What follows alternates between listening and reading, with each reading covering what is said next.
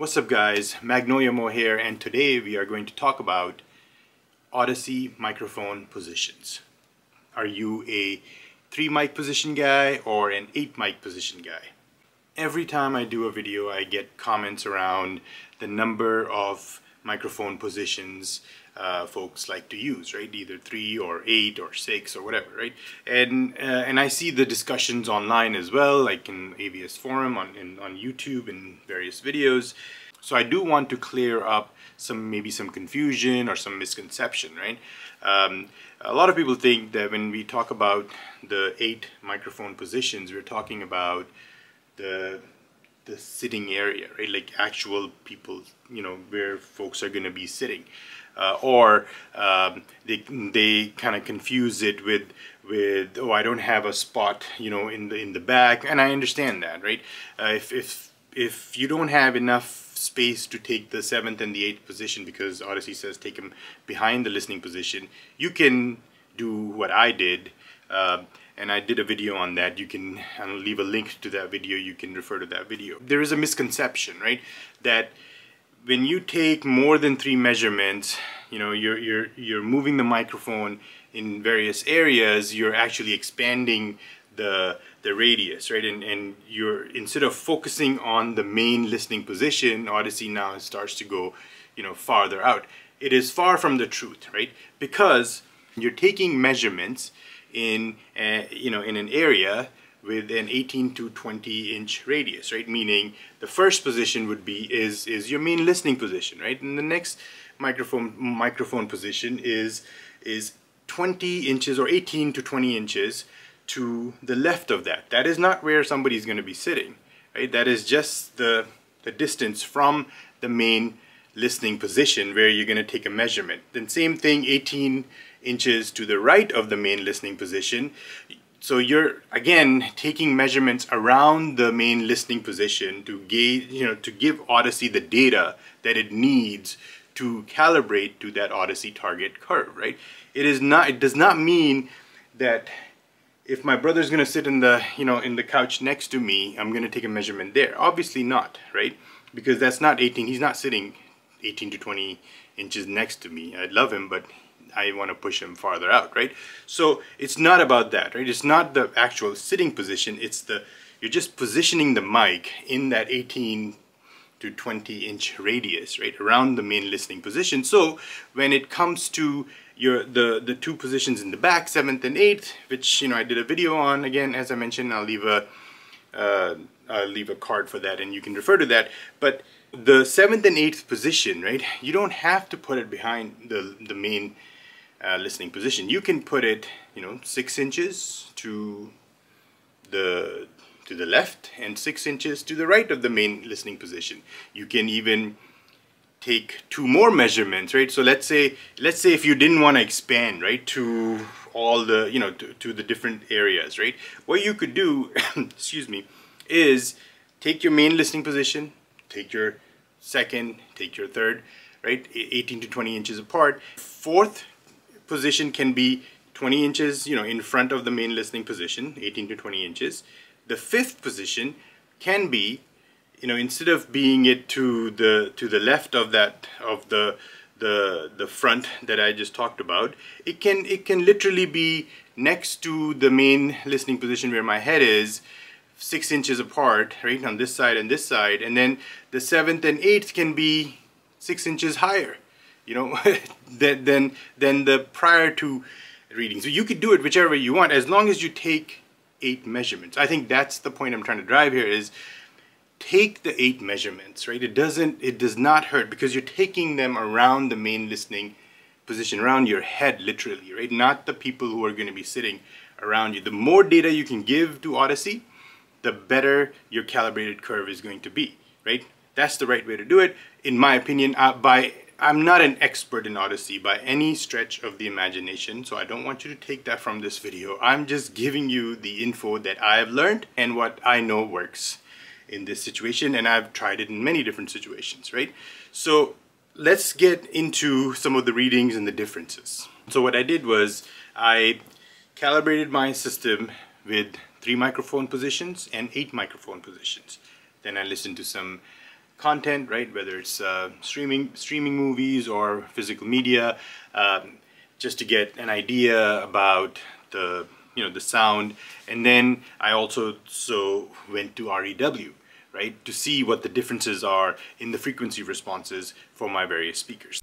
So let's take a look at the speaker detection results for the 3 mic position versus the 8 mic positions.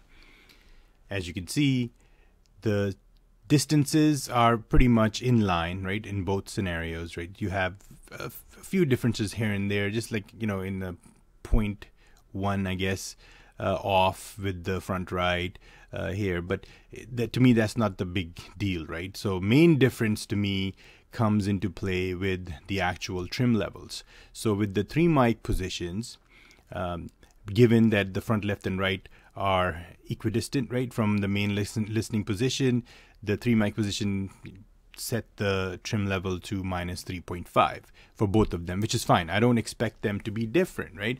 But with 8 mic position, I got -4.0.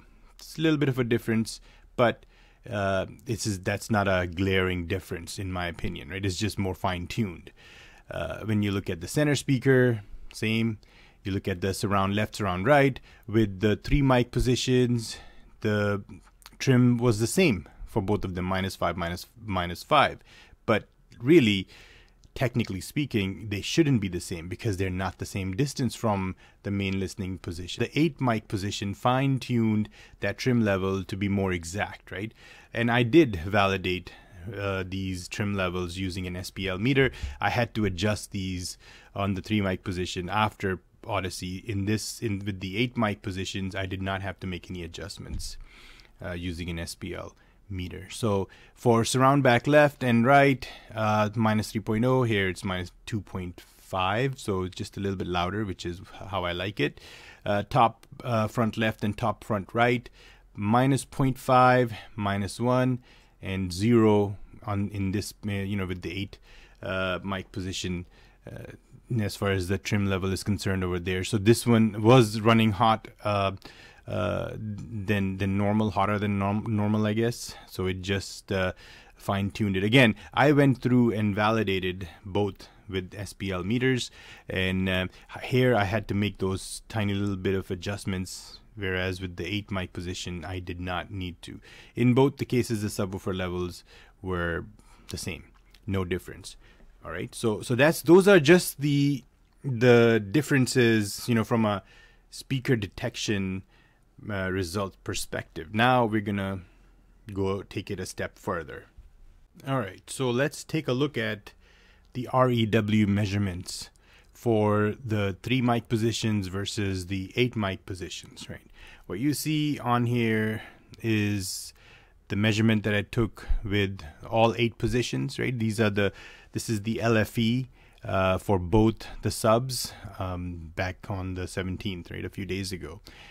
And just to level set with everyone, I did engage the smoothing just so that we can basically see the glaring differences between the two, right? The smoothing is set at 1/3.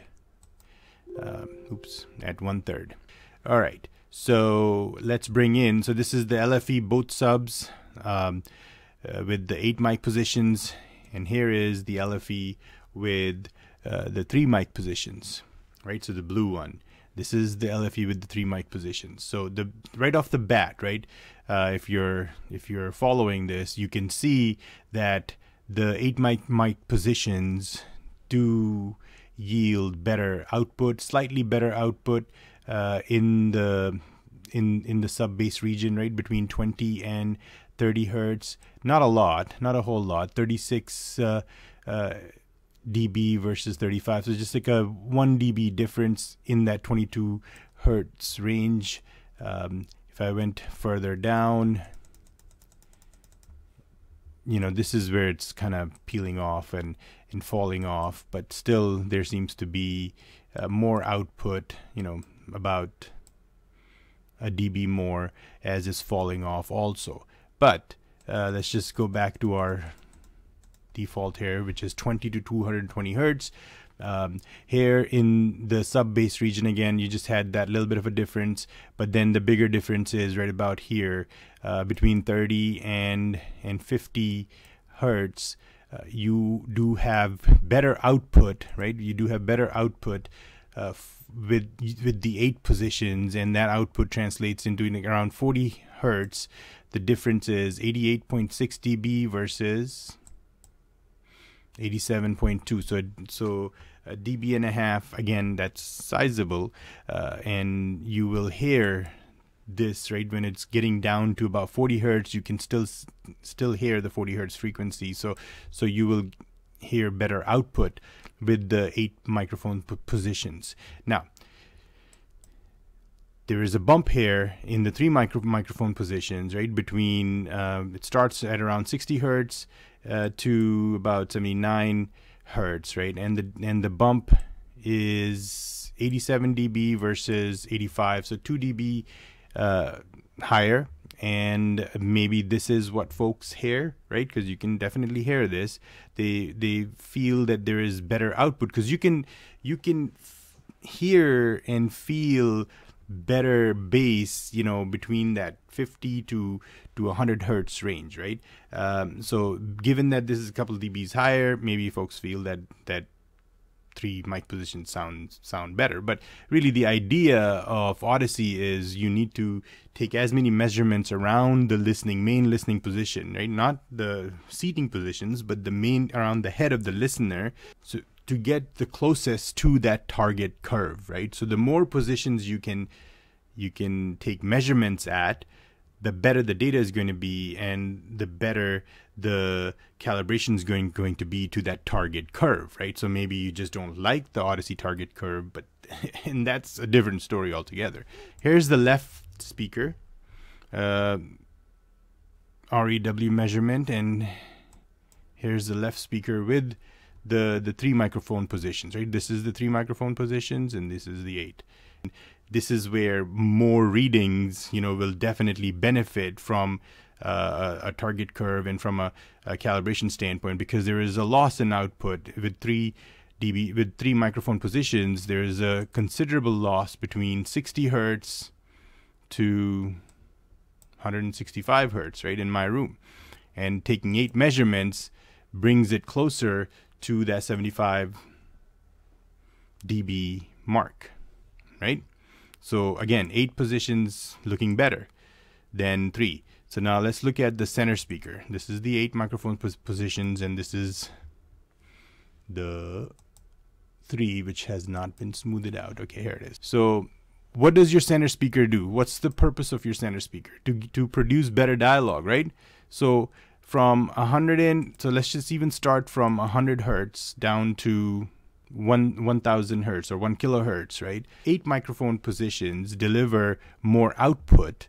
You know, if you're staying at that 75 dB range, it's still higher than 75. There are no dips until you get to this point right here, 700 hertz, but then 1 kilohertz is still better than the 3 microphone positions, right? So this is where your audible, you know, dialogue is going to be. 8 microphone positions is delivering a better output than 3 microphone positions. So I hope you guys got the differences and got what I was trying to get at here, right? There's not a whole lot of, you know, there's not a huge difference between 3 microphone positions and 8 microphone positions. The differences are subtle, right? To a point where, you know, where there's a little bit of a bump, you know, taking more measurements, it evens that bump out. Or fine-tuning the trim levels, right? A lot of folks talk about, oh, I always have to go back and adjust the trim levels, right?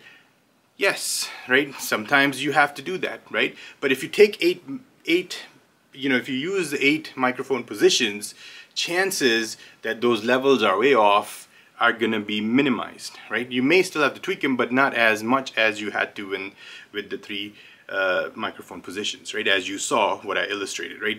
What Audyssey got with the 3 positions was there, but it needed to be tweaked a little bit more, which the 8 positions kind of did, and I didn't have to tweak it anymore, right? And then the bass response, yes, you may get deeper bass response with 3 microphone positions, but it may get to be a little boomy, right? I don't know. It may. The point is, if you take 8, it's not ruining your bass, right? There's that little, those subtle differences where it's evening it out and eliminating some of the bumps, and that's all it is. It's doing a better job with the lining, phase alignment. It's doing a better job with the delays. It's doing a better job with the standing waves, right? So all of that gets to be improved with 8 microphone positions. So I hope you found this video useful, right? That's the first thing I want to say. And if you didn't find it useful, let me know. Just leave me a comment, some feedback on what your thoughts are about this video.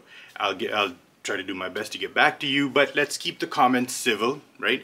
This is just me trying to illustrate what I found in my room, and with using REW, what works for me. It may work differently for you, and you may still choose or decide to use the 3 microphone positions. That's completely up to you. I'm not saying don't do it. I just want to show you what I'm seeing here.